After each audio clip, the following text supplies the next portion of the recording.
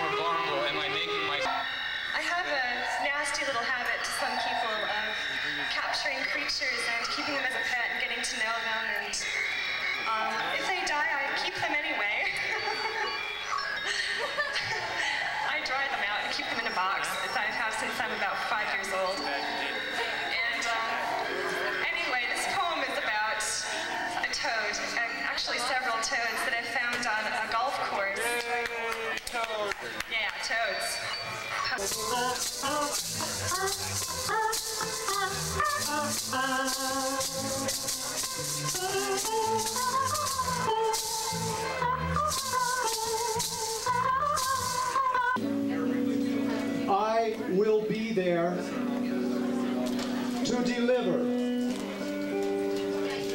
all the forgotten, the unmanifested things. This is a poem for somebody, somewhere, maybe everywhere, maybe everybody. This is called Waterfall, the epic of Johnny Rebound. Give me a little something, Brian. Yeah.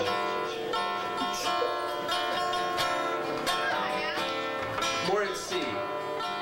I'm just joking, I can't tell C from A or X.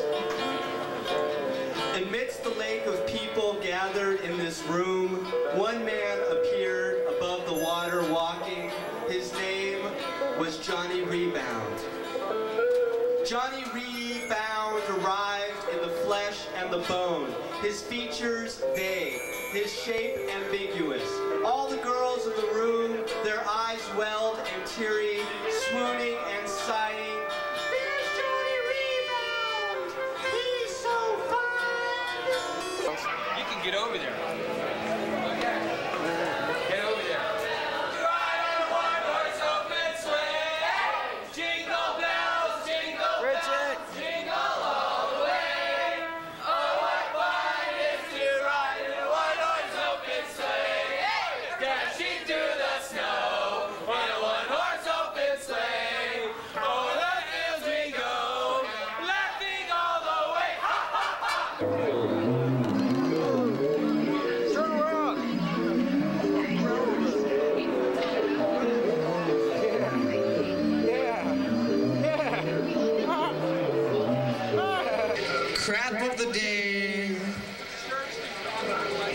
crap of life of yesterday in my mind.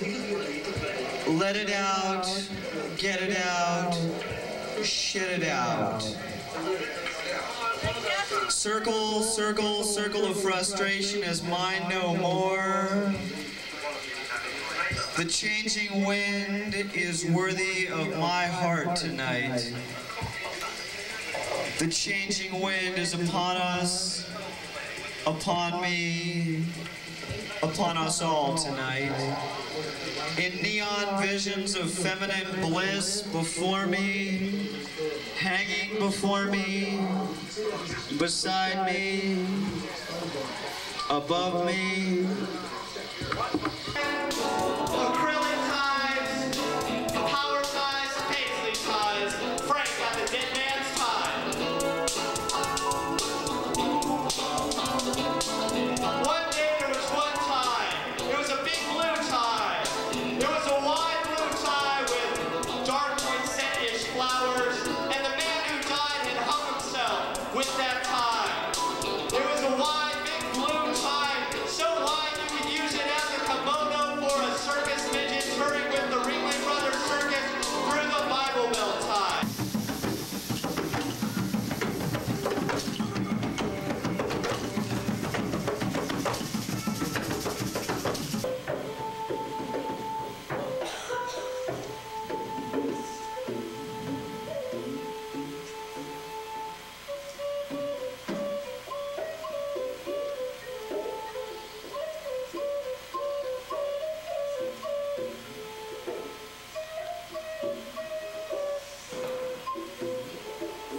The soaring and crashing waves of salt water and sunlight.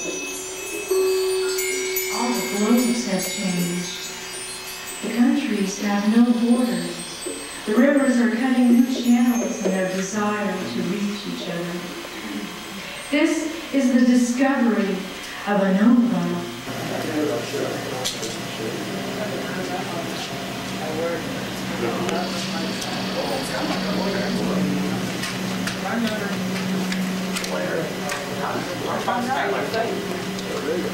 Why you call me Tom?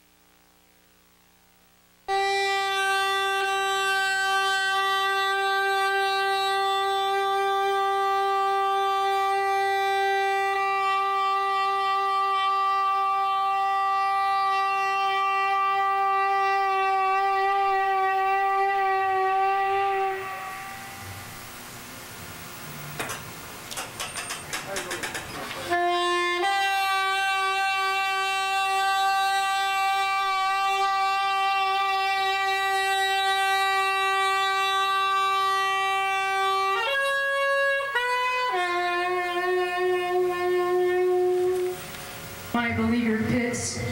I think it's time to get creative here, in public. I think it would be a gas to go to a nightclub in a little black miniskirt and a tie-dyed tank top with long as God can grow it armpit hair dyed hot magenta to match. A perfect accessory. Or how about, for the more romantic lace and ribbons look, tiny little braids.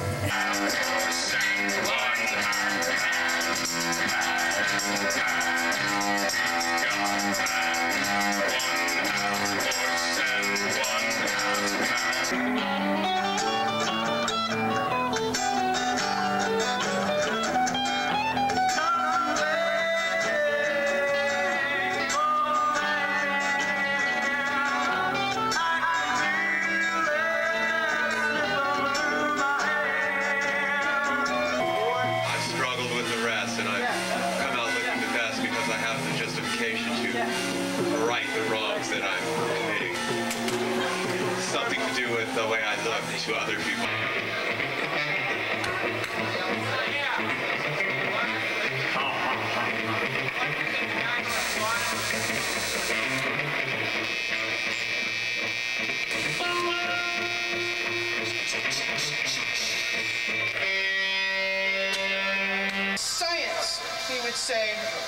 will eventually solve all of these problems.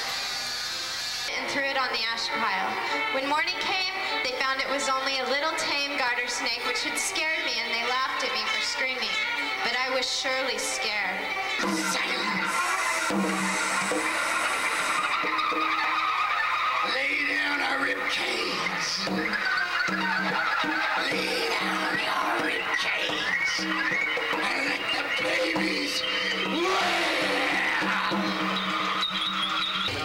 Well, lust is true. Tell me your name before we do the do. With a smile on her face, she said, it's Lucy. Lucy, Blue. Friday, after the third Sunday, here at the cafe in the Yukio Mishima room, there will be a special seminar on spontaneous combustion, led by Dr. Guy Madison. I'm sure we've all been in that embarrassing situation where the circumstances required us to burst into flames, but to our chagrin, we just couldn't do it. Now you and your loved ones can learn the proper techniques. Of course, prepayment for the seminar is requested.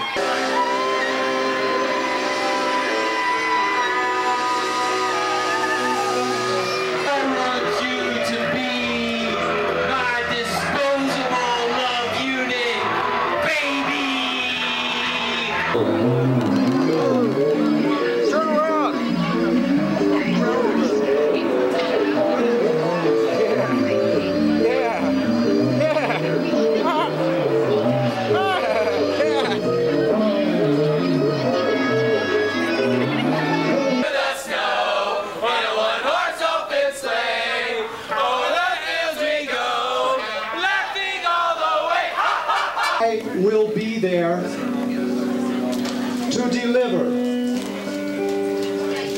all the forgotten, the unmanifested things.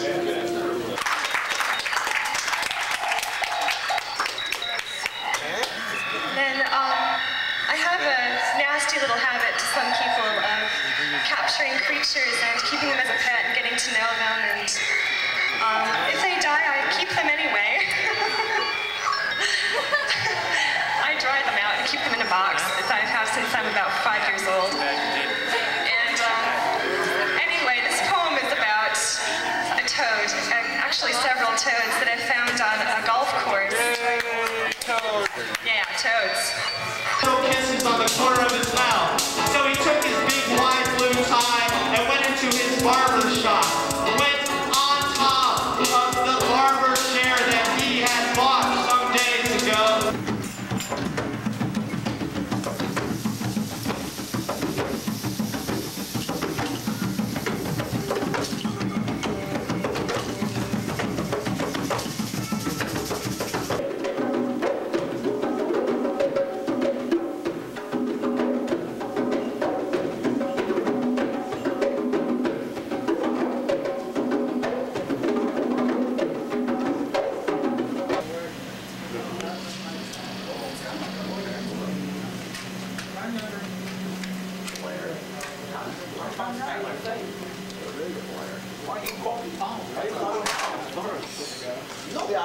Yes.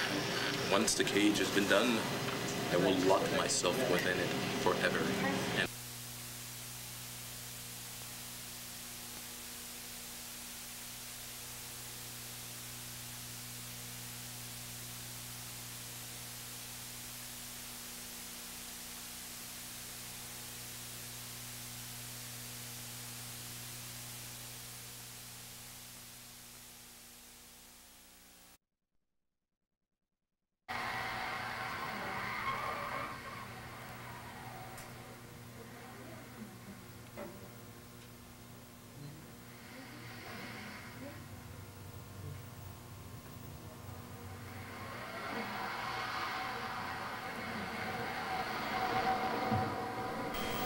Citizens, the time has come to sweep away the old order. We, the Committee for Public Safety, are spreading the gospel of virtualism across the land. We are a multimedia production group whose sacred duty is to create alternate realities using text, music, video, performance, design. We extract new environments from the mundane. The first storming of the Bastille of Boredom occurred with Club Virtual, a spontaneous forum for artistic expression featuring the most talented artists in Las Vegas. The very first Virtual took place at Record Emporium Fenway Bop.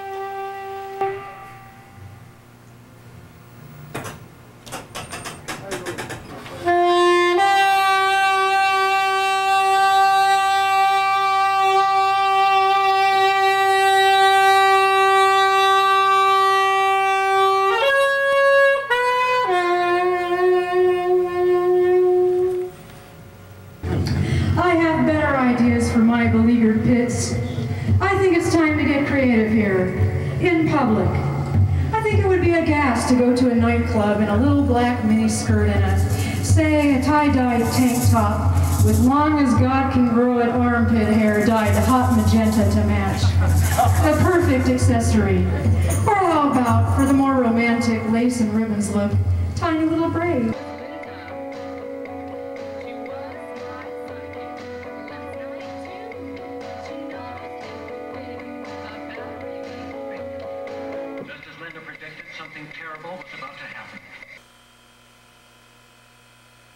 Club Virtual moved to Cafe Rainbow, where there were weekly performances for a 7-month run.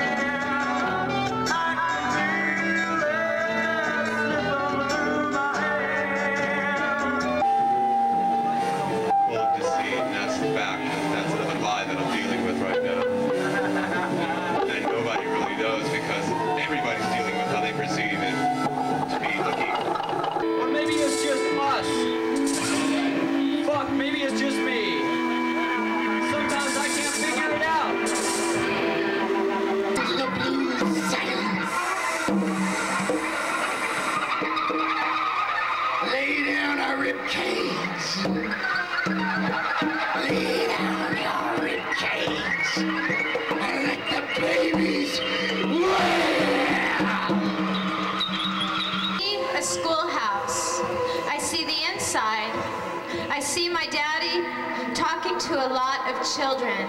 They are laughing. He stoops over and picks me up and sees me and kisses me. Turn around.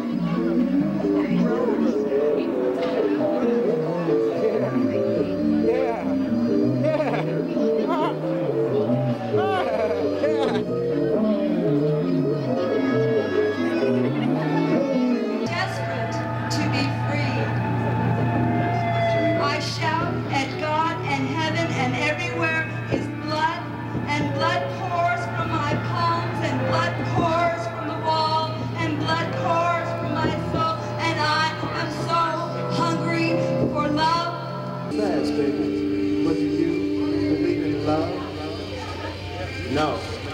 Well, lust is true. Tell me your name before we do the do. With a smile on her face, she said, it's Lucy. Lucy Blue. I want you to be my disposable love unit, baby. I've had enough of relationships. I have relationships up to my hips.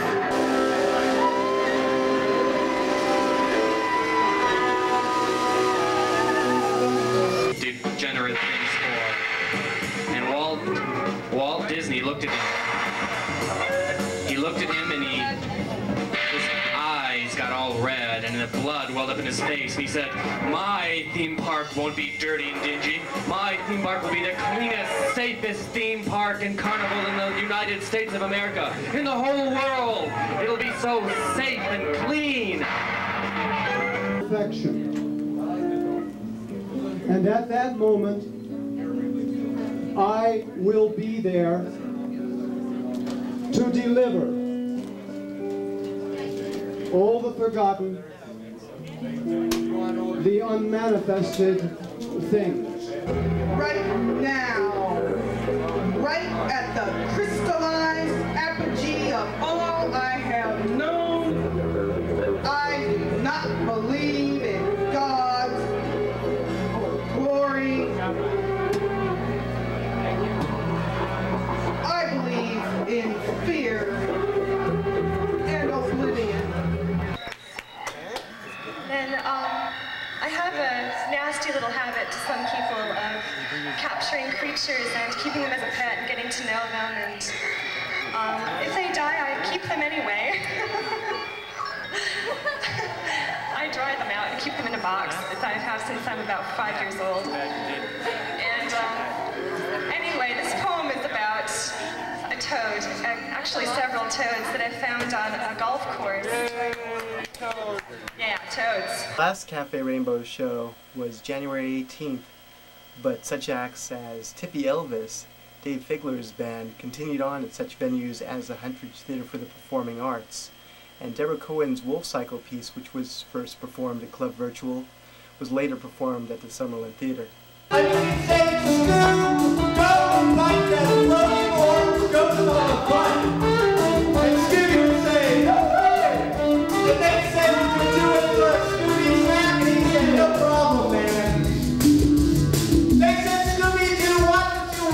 With Roseanne Barr. And Scooby said, no way. But for a Scooby snack, okay. Let's go.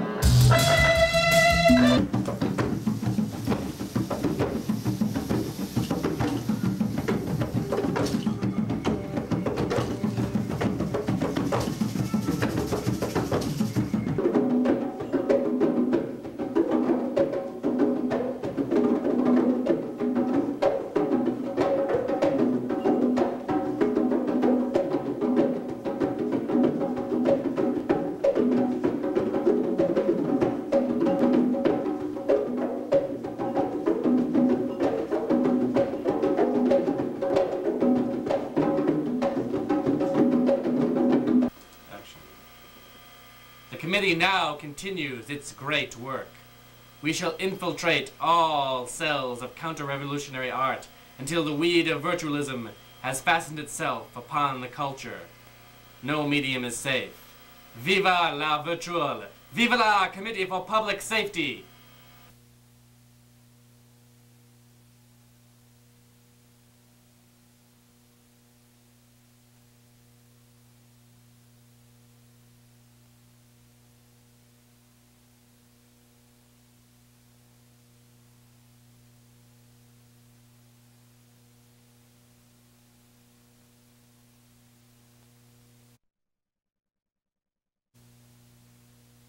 Oh my God.